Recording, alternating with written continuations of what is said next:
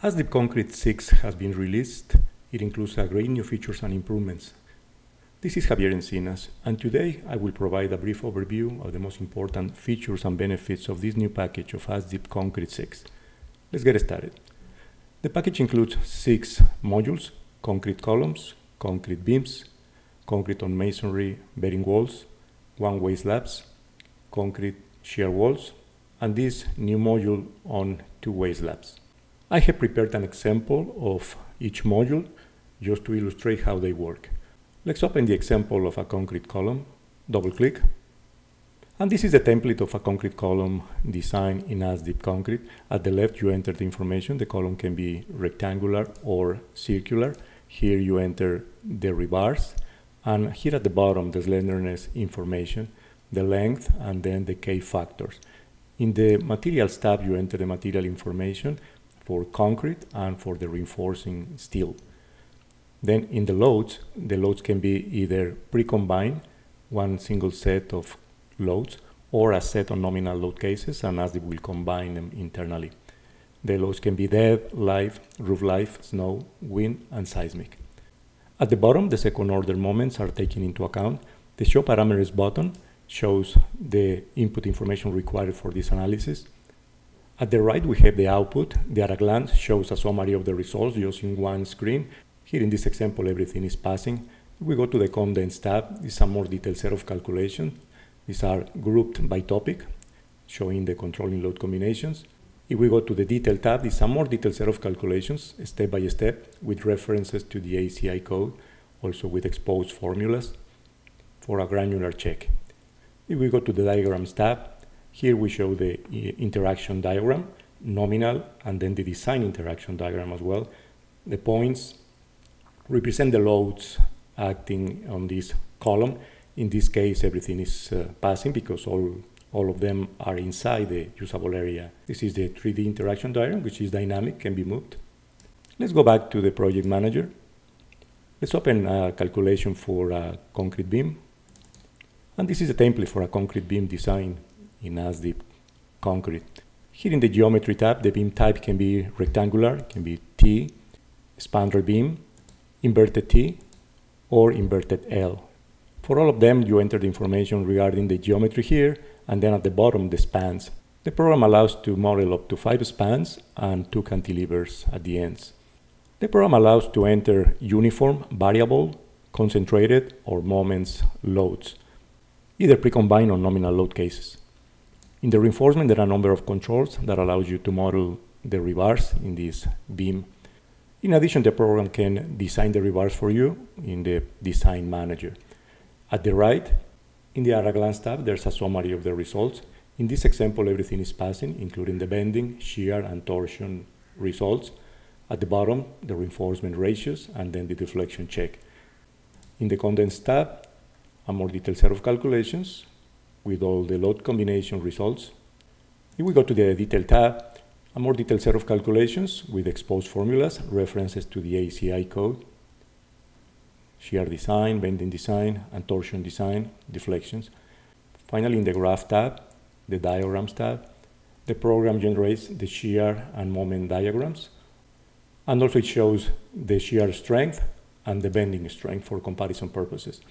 In the Construction tab, it's a beam elevation showing the rebars that we just designed. Let's go back to the Project Manager. Let's open a calculation for a masonry bearing wall. And this is a template for the masonry wall design in ASDIP. In the Geometry tab, we enter the information regarding the wall thickness. Then at the bottom, the slenderness information. In this case, it's a 2-story wall, dimension shown here. The program also can design the openings at the wall. For a given opening, you can design the jambs and the lintels around the opening. This is the material properties, and then at the loads, you enter the information regarding the pressures on the wall for dead, live, roof life, snow, wind, and seismic according to this figure. In the right pane, this is a summary of the results in the At a Glance tab. Everything is passing in this example. In the Condensed tab, more detailed set of calculations, grouped by topic, with everything is passing also in this example.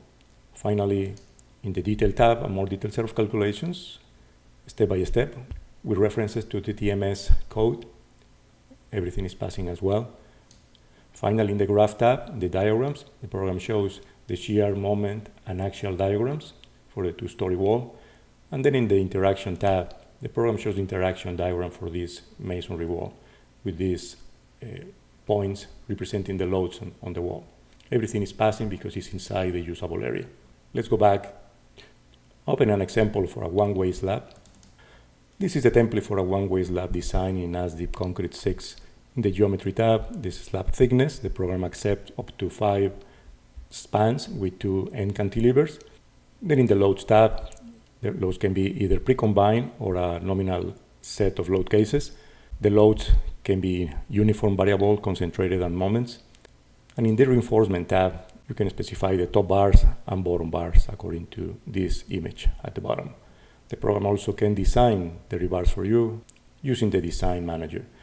At the right pane, the at a glance tab, a summary of the results. In this case, everything is passing, including bending design and shear design, reinforcement ratios, and deflections. In the condensed tab, you scroll down, the support reactions, a more detailed set of calculations grouped by topics. Everything is passing per load combination. If we go to the detail tab, a more detailed set of calculations, step by step, with references to the ACI code. Everything is passing in this example. Finally, in the graph tab, the program generates a beam elevation with the loads, and also the program generates the shear and the moment diagrams. Finally, in the construction tab, there's a slab elevation showing the rebars that we just designed in this example. Let's go back to the project manager. Let's open a calculation for a shear wall. And this is the template for a shear wall design in ASDIP CONCRETE 6. At the geometry, we entered information about the wall length and wall thickness, then the wall height and the unsupported height. Here is information for the boundary members. In the loads tab, the loads can be dead, live, roof live, snow, wind, and seismic, either pre-combined or a nominal load cases. The program also considers the seismic provisions in the ACI. At the right, in the at a glance, a summary of the results. Everything is passing except this ratio, which is 7% over. In the condensed tab, a more detailed set of calculations grouped by topic. Everything is passing here. Finally, in the detail tab, a more detailed set of calculations with exposed formulas, step by step, references to the ACI code. Finally, in the diagrams tab, the program shows the interaction diagram for this shear wall, either nominal or design diagram. Let's go back to the project manager. Let's open a calculation for a two-way slabs. This is a new module. In the geometry tab, the slab type can be two-way slabs, beam supported, or flat plate without any beams, flat plates with edge beams, or flat plate fully supported at the edge. Here we entered information about the dimensions and the spans. The program allows to specify up to 5 spans in each direction. In the loads tab, the program allows to enter a uniform load, dead, live, roof live, snow, wind, and seismic, either pre-combined or nominal load cases to be combined internally. In the reinforcement tab, there are some controls to model the rebars in this two-way slab. For the rebars in X, the rebars in Y, column strip, middle strip, or beams when they are present. At the right, the program shows a summary of the results. At the top, the slab design for column strip and middle strip, X direction and Y direction, and at the bottom, the beam design for bending and for shear in X and in Y.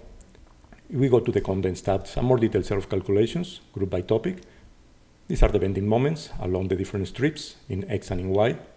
And this is the slab reinforcement calculation. And at the bottom, the beam design for bending and for shear. If we go to the detail tab, some more detailed set of calculations. This is a check of the limitations in the direct design method per the ACI. Everything is passing in this example. Then the slab thickness check. Then here are the calculation of the different bending moments along the strips. Here is the slab reinforcement design in the X direction and in Y direction. And here at the bottom is the design of the beam for bending. And finally, the program generates a plan view with a two-way slab showing the rebars that we just designed.